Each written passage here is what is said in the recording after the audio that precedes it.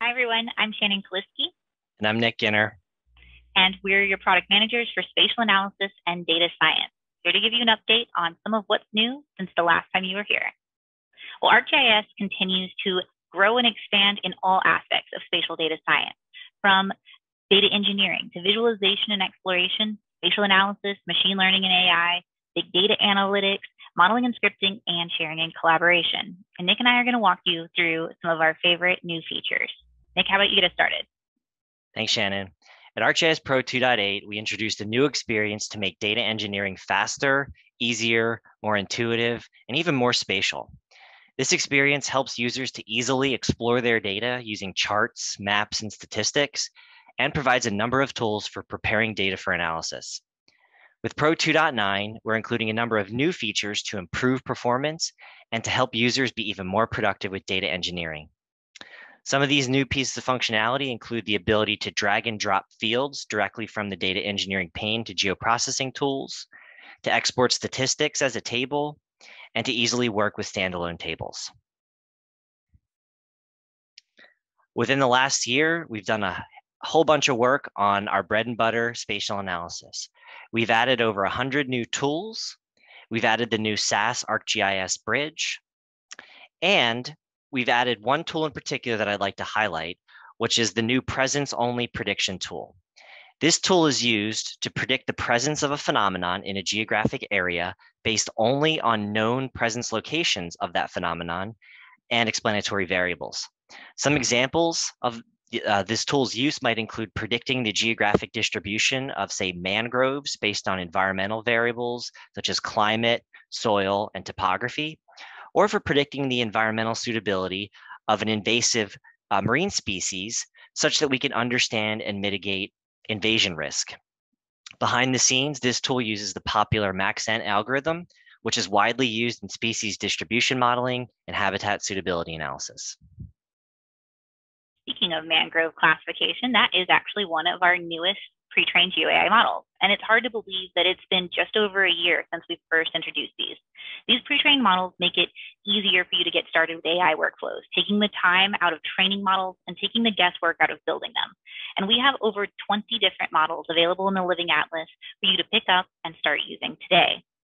And in the world of the Python API, we've added a number of new automation and enhancements to make spatial data science go much quicker and to eliminate some of the manual work you were having to do before. One great example of this is we've created new workflows for being able to automatically extract and classify coastlines. We've also added new models to the ArcGIS.Learn module.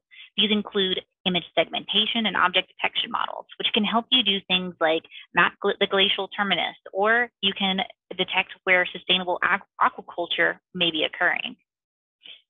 In the world of ArcGIS Notebooks, we have some really exciting features coming.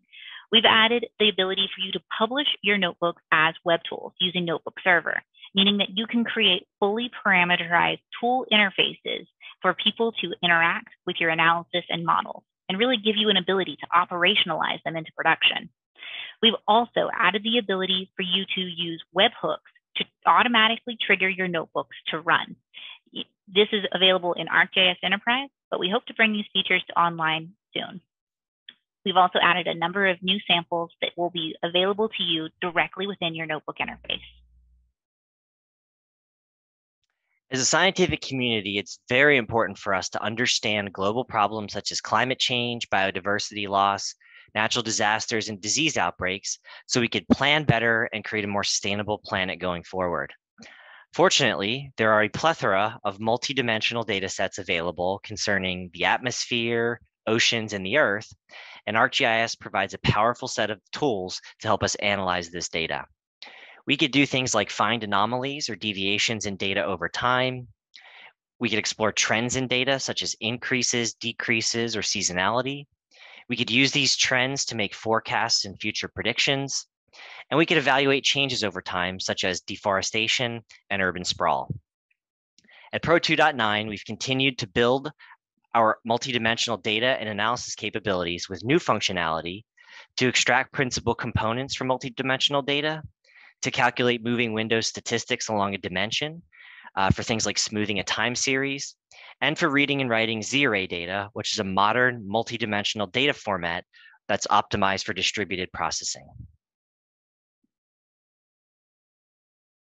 Many scientists use the ArcGIS Bridge to bring together the rich data science and analytics capabilities of R with the powerful mapping, visualization, and spatial analytics of ArcGIS. R contains hundreds of packages dedicated to specific scientific domains, tasks, and data sets, including ecology, climatology, soil science, oceanography, and many, many more. In the past year, we've enhanced the ArcGIS Bridge to allow users to connect to hosted vector and raster data in ArcGIS Enterprise and online, to use R notebooks alongside ArcGIS Pro, to create interactive maps in R notebooks, and to call ArcPy geoprocessing tools from within an R script or a notebook. Well, that was a whirlwind tour of what's new in spatial data science at Esri. Be sure to stick around for the rest of the conference to learn much more. Thank you.